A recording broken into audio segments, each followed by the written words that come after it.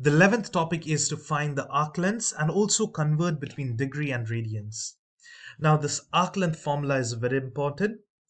L equals, that's the arc length, is equal to a part of the angle which is known. Say for example, if you want to find this over here, 50 degrees, x will be 50. So this arc can be found out with that. But provided you need to know the radius. So if you want to find JK, you need to know the radius and this particular angle, and easily you can solve. We will try to solve a few problems over here. Now, LM, let's see. Okay, before that, let's see this. They have told D is the D is the circle, and NL is the diameter. See, this is the diameter. So if this is the diameter, it's a straight line. See, these are not straight lines. They are all slanted. This is a particular straight line. And now let's solve for LM, the arc LM. This symbol is for arc LM. Now the radius is given to be 5. Use your calculator and directly solve it up. Now over here, you know, x will be 100 because it's given 100 divided by 360. Multiply it with 2 pi and radius is 5. Now the answer would be 8.726. See, now they have also told round it off to nearest 100. 100 means it has 2 zeros, right? So after the decimal point, that is 8 point, there must be 2 digits. Let's see. 73 will be the answer because this is 6. If it's more than 5 or more than 5, the previous number changes. So it'll be 73. It's in inches. So that is the arc length. Now similarly, let's solve the others. Now over here, look, the diameter is given to be 3 yards. So the radius is 1.5. That's the only thing.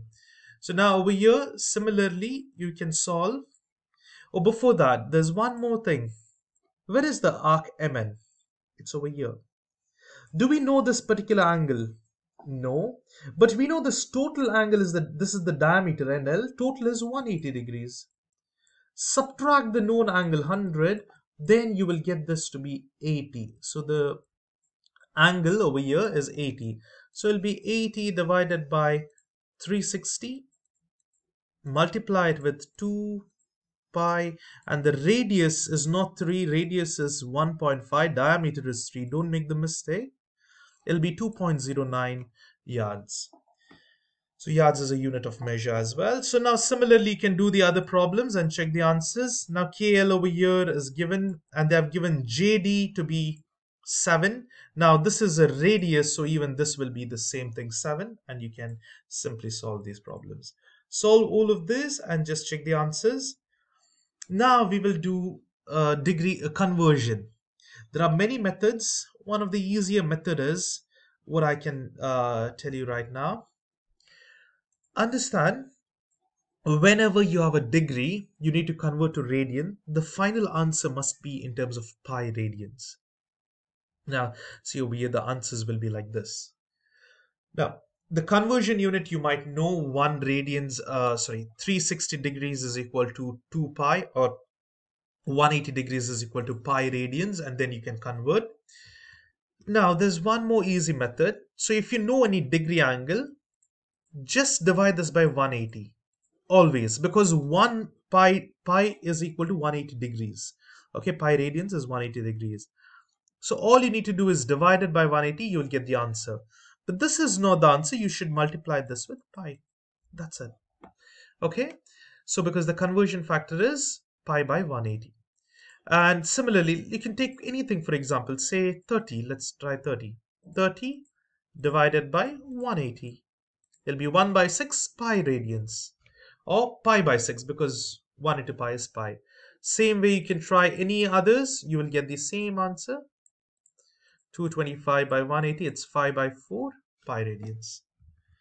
Now the conversion from radian to degrees is still easier, because you have this over here, say 3 by 4 pi, right?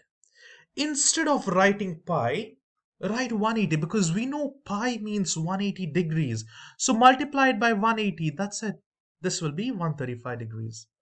Same way over here, 2 pi means 360 degrees. Now all the others, just solve it by yourselves. You know, you can try it. Pi by 3, that means It is 180 divided by 3. It's 60 degrees. Similarly, please do solve all of these by yourself and check the answers.